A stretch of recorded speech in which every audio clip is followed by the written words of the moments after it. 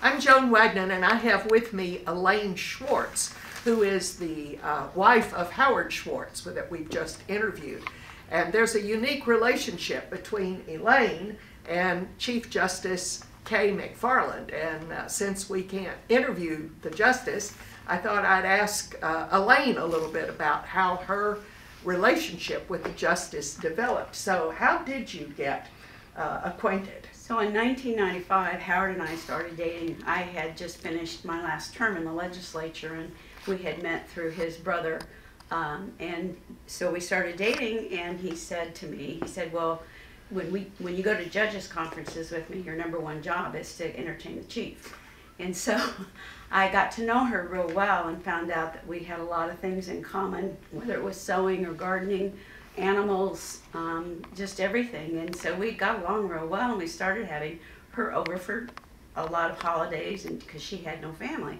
And so we became very, very good friends. And then when before she passed, she said she wanted me to be the trustee of her estate. And I said, well, Chief, what do you want to do with your estate? And she didn't really know. She said, that's what I have you and Howard for. And I said, no, that's a big decision. So I was on the city council, and I told her that, you know, maybe she should look at the zoo and doing something there. And we showed her the master plan for the zoo, because I was on the city council, we knew what that was. And there was an Asian garden in the middle of the zoo. And so we decided that she wanted to pay for that Asian garden. And she didn't want it in the middle of the zoo because she didn't want any rugrats running through her garden. So we moved it to the outside of the zoo. We worked with the zoo. She worked with the zoo about a year and a half before she died. And so she was a big part of what that was going to be. And it was just great to get her involved with that. Well, I think the whole community has benefited from that. I go to Rotary meetings on Thursdays in Kay's garden, and it's good there are no rugrats running through, because they have the employees carefully moving the rocks around with these little sweepers to make sure that the designs are the way that they ought to be. But there's an interesting story about how you managed to raise the money to put all that together. Being a city councilwoman helped, didn't it? Yes, it did. Since it was city property, we were able to only take a partial amount of her estate and pay off a municipal bond.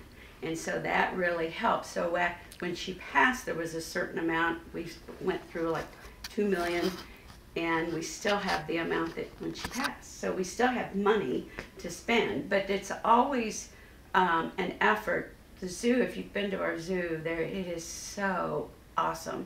And the project they just finished, the Giraffe and Friends, actually was more than the $7 million that it cost for the garden. So I think that was like $11 million. But, wow. Yeah. So we're still working on making something very beneficial in Topeka. Well, I think her legacy to this community is cemented with the addition of that garden and the work that she did in the courts. So I just wanted to thank you for doing that. We've shared a lot of interesting things. We were in the legislature together, and we were both on the city council. Mother Wagner is not at the same time, right? But anyway, thank you for still working for the community. Elaine Schwartz. Okay.